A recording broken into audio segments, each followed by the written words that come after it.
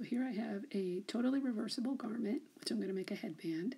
I'm using two different colored yarns, an ivory and a darker beige, and a two-ended crochet hook so that I can work from two different directions. So that's all you need for this project. So now, since we already loaded it up with the beige, we're going to turn it and start working with one side of the hook that has the white yarn. You're always going to work with the color of yarn that isn't already loaded up on the crochet hook. So the beige is loaded up, and now we're going to work down with the white. And on the first one, you just loop over and pull through the first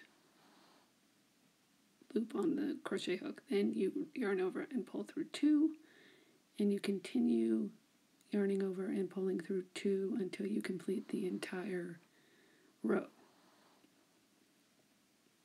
So here it goes. I won't make you watch the whole thing. And it gets faster. Okay, so we're getting towards the end. You're going to notice that that last loop on the hook is going to be loose, but that's okay because we're going to tighten it up when we turn it and start up the next row. So don't worry about that last one. Now you're going to load back up in the color you were working on. We want to get it back on the double-ended crochet hook by just going through the vertical stitch in the front that's in beige, again the contrasting color, and load it up with your white that you were just working with. And once it's loaded back up, we will work down again with the, we'll rotate it, turn it, and work down with the opposite color again. Now, when we get to the very end, it's important to see that last color at the end in the beige. Make sure that that one also gets looped up back onto the crochet hook.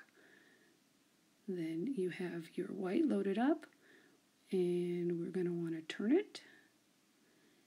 And again, that one on the end is going to be loose. You tighten it up, and then work back down in the contrasting color.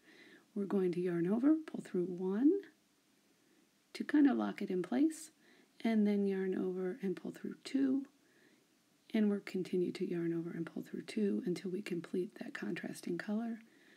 And then again, remember that one on the end is always going to be a little bit loose, but it's okay because we'll tighten it up when we alternate colors. And that is the two kind of reversible panel. I'm going to turn it into an ear warmer or headband.